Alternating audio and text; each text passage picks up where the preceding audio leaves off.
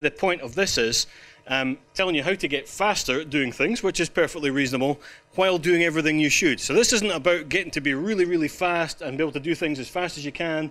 I did some Googling a few weeks ago just to see are there any other people who are saying similar things that might be useful to look at.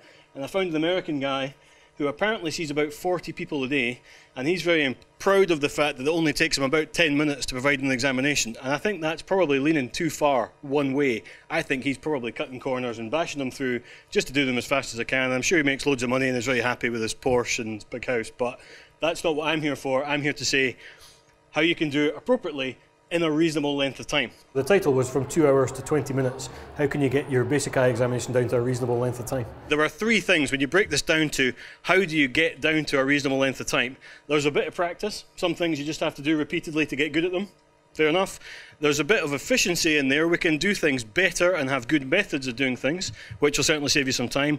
And I think a big portion of this is decision making, which we'll probably spend more of the time in this session on than the other two bits. So what about practicing? As I said, I don't think there are really any shortcuts. Sometimes you just have to do things over and over again to get good at it. And probably something like head-mounted biomicroscopy is a good example of that. The first time you do that, when you're doing it at the moment, you're going to be pretty slow and you're going to get a pretty bad view of what you're looking at.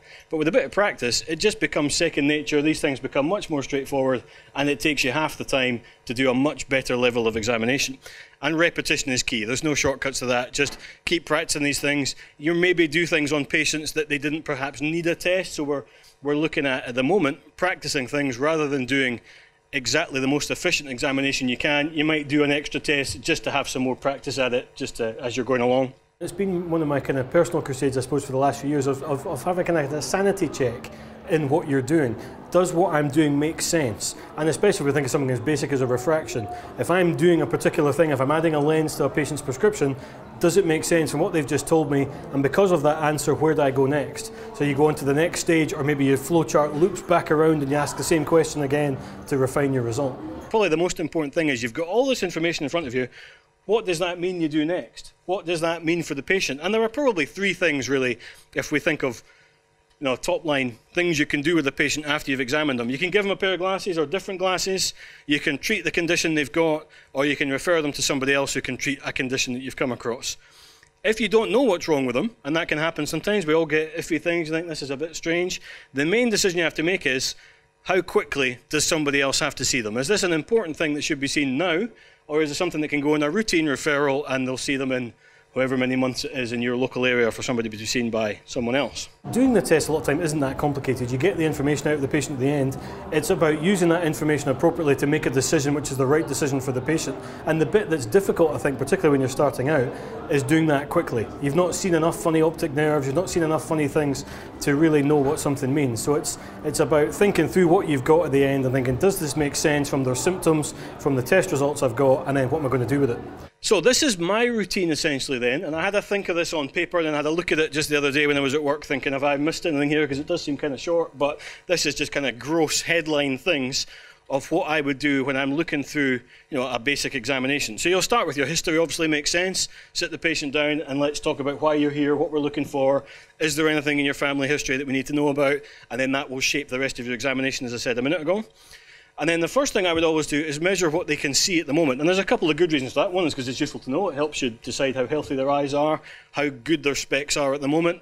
And also, legally, it's quite a useful thing to have. If you've done a few invasive tests, and then the patient says, I can't see, it's quite hard to defend that if you didn't know what they could see beforehand. So you've probably been told that before. It's really useful to have a measure of their vision right at the beginning, so you can say, but look, they're still 6'5", they were 6'5" at the end, they were 6'5" at the beginning.